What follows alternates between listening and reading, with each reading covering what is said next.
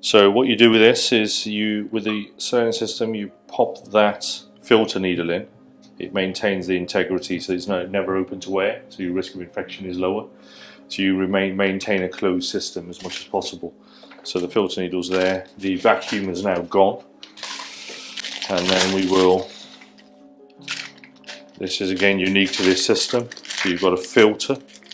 It's a 50 micron filter which actually helps filter out anything that you don't want. And again, we're going to take off the ppP fraction, and with a 22mm tube there should be about 12-13 mils in there. So you leave it in there so it gives you one free hand. And you place this carefully down. Just go down as far as you think you need. And for this particular one, you're going to have to take off quite a lot of the plasma. So if there's about 12 in there, you're taking about 10 off and leaving 2 behind. So that gives you a ratio of mixing of the solid of about 5 to 1. 5 to 1.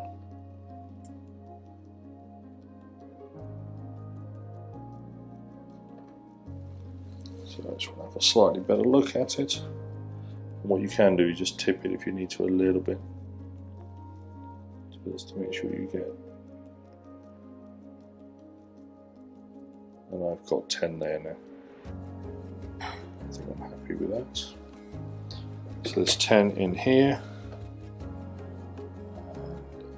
So you extract that, get rid of some of your air, and then cap goes on to this to keep it all sealed and sterile. So sterile cap, 10 mils, and that goes into your heater. That's it, it's 10 minutes in there. Okay, and the difference between the system, you'll have seen the lovely gold plasma. You've got no contamination of red cells. You don't want red cells in there. Red cells create apoptosis, cell death. They create inflammation. There's a small chance that as you get breakdown of the red cells, you can create hemosiderin staining. So actually you can generate pigmentation in your patient, which can take quite a long time then, or retreatments to get rid of. So you don't want red cells in if you can help it, because it's got nothing beneficial for skin in it. But what you get left with now in this tube is a very, very rich PRP. So this 2 mils that's left, given it's a 22 mil whole blood tube, and you retain around about 85 to 90% of your platelets. That's nearly all of them. Again, a very high yield and high efficiency system. You have got a PRP in here now that is around about 10-fold, 8 to 10-fold concentrated in these 2 mils that are left behind. Somewhere between 8 and 10-fold concentrated. So, you know, quite rich. It's absolute dosing. If you've gone 4-fold, because it's something that people should know. As a clinician, you should know dosing. It's like any drug. You know, you should know if you're giving someone a gram of paracetamol or giving them 100 milligrams. You know, or for your blood pressure pill. And it's the same with this. This is a treatment. It's a medical grade treatment. So if somebody actually asks you how many platelets have you put into somebody, you should have an idea. And we know that if you go up to about 4-fold concentration, average patient's blood count is about 250,000 platelets per microliter. A 4-fold concentration means you're now dealing with about 1 million platelets per microliter, which then gives you a dose of about 1 billion platelets per mil of injection. If you're then putting 5 in, you're giving the patient a total dose of 5 billion platelets. And you know, like I said, any responsible clinician should actually know that, not have to guess it. Yeah, it's 1, 2, 3, 4. It doesn't take very long. Probably a couple of seconds. So I do it a lot, and then you're going to leave this on the side, and you'll redo that because the platelets will settle again. They'll settle a little bit just by it being sat on the side for another 6 minutes while this is forming. So this will turn into a solid. I can feel the heat off that block, so just be careful about that. But it's starting to get cloudy already, but it's not a solid yet. So that's the resuspension step. So I think people should, you have to know the product you're using. IPRF is definitely does not have more platelets in it than PRP. It depends on the PRP. Okay, so if you compare a PRF or an injectable PRF to a poor PRP, it may well have more platelets in it. If you compare it to a high quality PRP like this system, there's no way it has more platelets in it. We've analysed that in our labs and we know that's not true. You can't really get a Buffy coat that will give you more platelets than this system.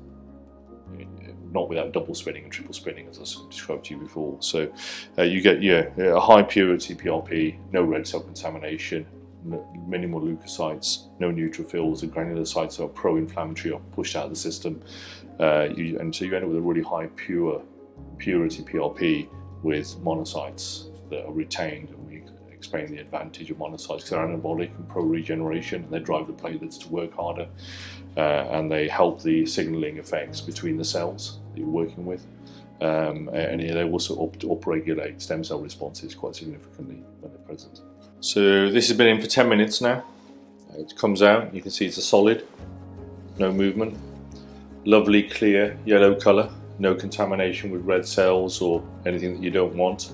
So that's your PPP fraction, that's now your solid matrix scaffold, and that just needs to cool now. So we're going to pop it into the fridge to allow it to cool, take about 8 minutes and it'll be ready. Just measuring temperature, it's come out of the fridge, it's been in for about 8 or 9 minutes. And temperature is perfectly fine. It's below what we need it to be. It needs to be under 40. It's actually measuring about 36 at the moment. So we're going to mix it now. So what we do now is we do the resuspension again, just because the platelets will have settled in those 10 minutes, intervening 10 minutes. We've already mixed them here, but they'll have settled down. So we're just resuspending again. You don't have to do quite as much of it this time around.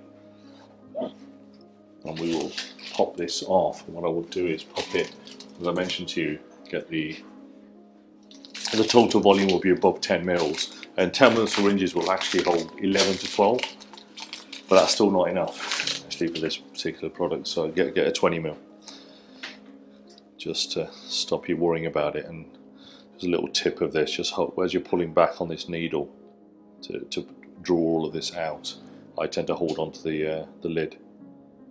Stop you having accidents.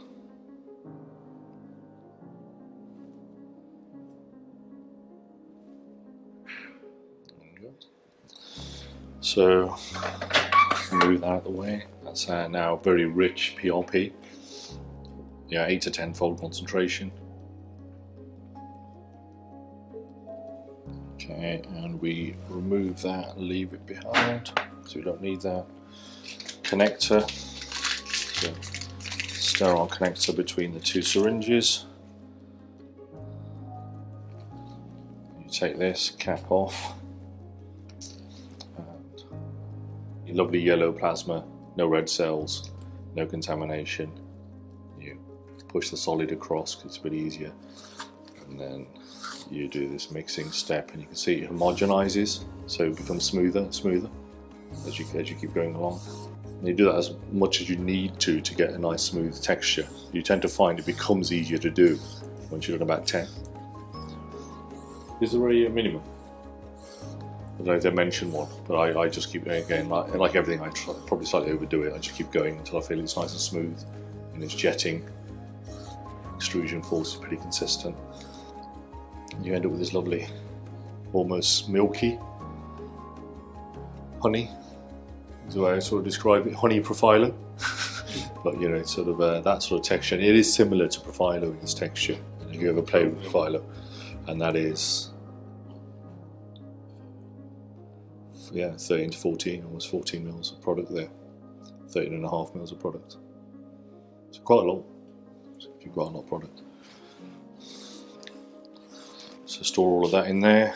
Take that off, and then you decant into your 1 mil syringes. And because the extrusion force is quite high, you do need to, I prefer to use these 1 mil syringes because they give you the pressure that you need to actually treat more precisely. You can do it, and we have got away with it, we can use the 2 mils.